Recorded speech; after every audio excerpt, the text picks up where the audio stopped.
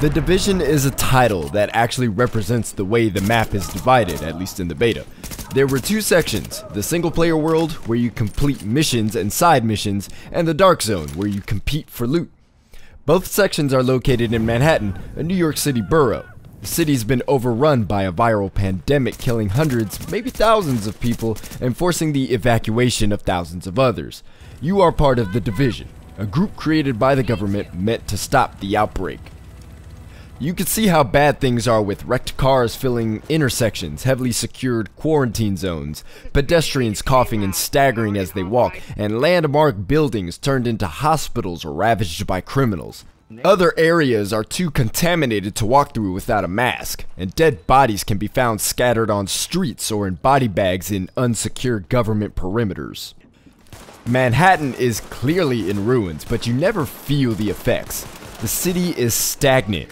You can see, you can touch, but you can't change anything. And nothing changes you. You can't get the virus, not because you're immune, but because Ubisoft didn't implement any way the disease could affect you or any way you could beat it. It's like you're walking through an interactive history museum about redwood trees when the premise of the story is far heavier. If you come in contact with the virus in a contaminated area, for example, you'll die and respawn as if nothing happened. Perhaps in the final version we'll see a much direr consequence of this virus on us as the player, but the beta doesn't give much hope. There's little reason to free roam either. Ubisoft did a great job recreating side streets, alleyways, and smaller areas that excite your curiosity, but there's no loot to collect. Survivors are all around Midtown Manhattan, but only the ones that attack you are few and far between. Some pedestrians will give you loot in exchange for a health pack or water, but they don't give you loot that makes you want to look for these people. An unknown lady may tip you off to random events that may score you more loot, but in at least 8 hours of free roaming, this happened once. I'm hoping because it was a beta. Sometimes you'll come across intel, which gives you information on key characters, and you have to follow a trail to secure it. You may also find echo recordings, which are audio recordings accompanied by holographic three-dimensional stills you can interact with. These give interesting information on events that occur between factions and rioters or other events specific to locations around the map.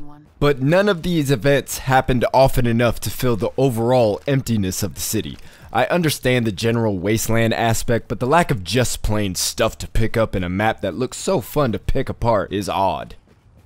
It's better to focus on the dedicated missions. In the beta, there's one story-based mission, several side missions, and encounters. The story mission took me inside a severely damaged Madison Square Garden where I killed people, looted, reached the roof, killed an elite boss, and earned more loot. The process was fun, especially on the harder difficulty, and you're likely to score decent loot every time you replay the mission.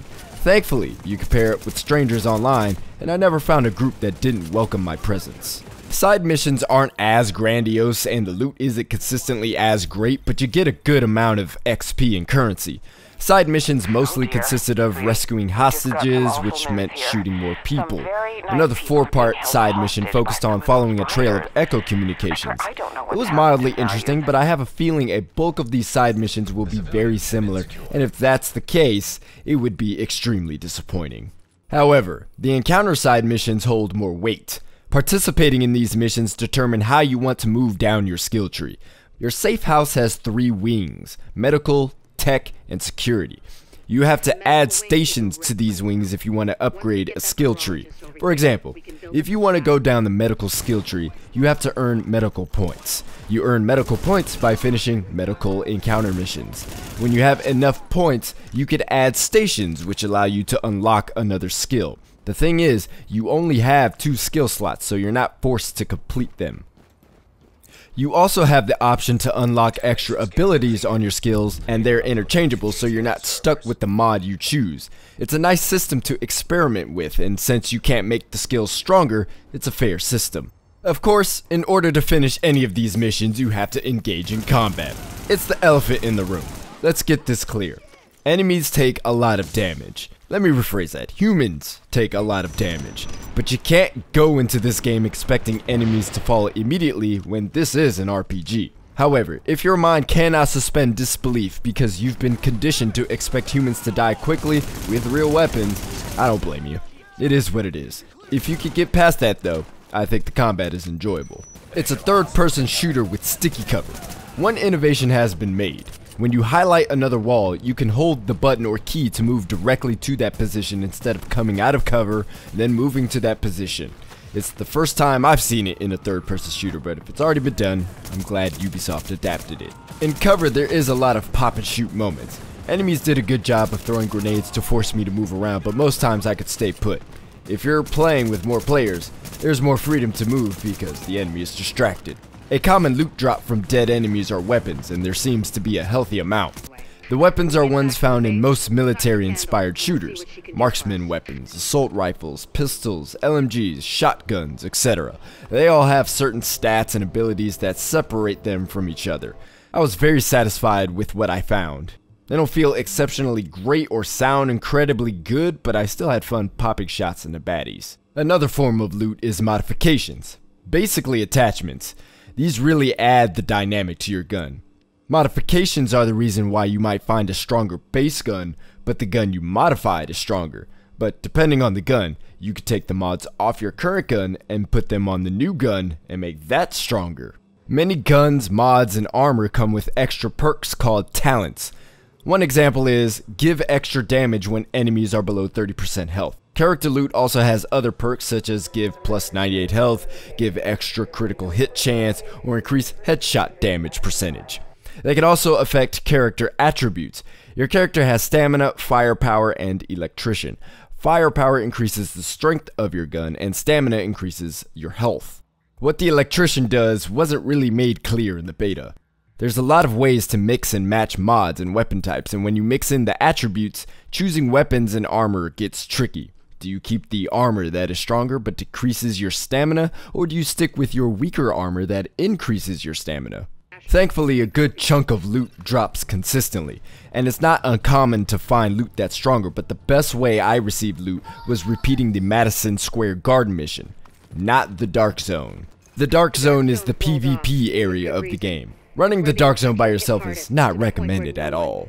You're an easy target, and you'll likely lose any good loot you have. Playing the Dark Zone by yourself places you in a gameplay loop that isn't suited for one player.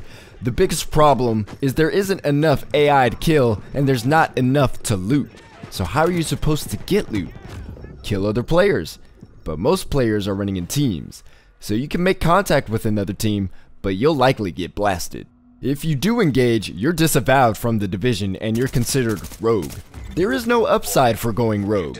Once you're rogue, you look like an enemy to everyone else, so people are more likely to come after you. And by going rogue and dying, you lose Dark Zone points, which is the currency of the Dark Zone, and you lose loot. And the more often you go rogue, your chances of losing more loot and Dark Zone points increases. There is a cooldown timer once you go rogue, but if you're successfully killing people, you stay rogue longer. You also get a bounty over your head, so if you successfully survive the cooldown timer, you'll collect that bounty. But you're a target, you have a lot of loot, and then you have to extract it out by yourself? The bounty is not a great upside.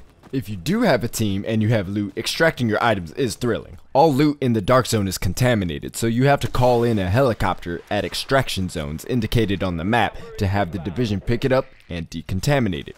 The process takes 2.5 minutes. It takes 2 minutes for the chopper to get to your location, then you have 30 seconds to put your loot on the hook so the division can extract it out. Once you fire your flare and the timer starts, everyone knows you're extracting. A convenient marker is also placed on the map and screened so people know where you're extracting. As stressful as that sounds, a lot of people ignore it. But in the moment, you don't know. I've had people walk by my extraction point, I've sat in others' extraction points. It's really nerve-wracking. And it's a sigh of relief when you successfully get your loot out. But sadly, matchmaking the Dark Zone isn't as welcome as matchmaking for story missions, so nabbing awesome loot was nearly impossible, because again, there's not enough AI to kill or loot crates to open. But running with a squad is fun, and if you could do that, then the Dark Zone is worth it. I like where Ubisoft is taking the division, but I know that what you see here is likely what you'll get in March. Looting is the strongest aspect of the game without question. Combined with the skills and combat, your brain's sweet tooth should be satisfied. My concerns are the mission structures and playing single player in the Dark Zone. I can imagine side missions will get very repetitive, and we haven't seen what happens from story mission to story mission. With the Dark Zone, they need to find a way to help people who don't have a team. A way to party up right there on the map, a better messaging system, something. Not everyone can play with a team every time, and if the best loot is in the Dark Zone, there must be a way to get it with or without a team.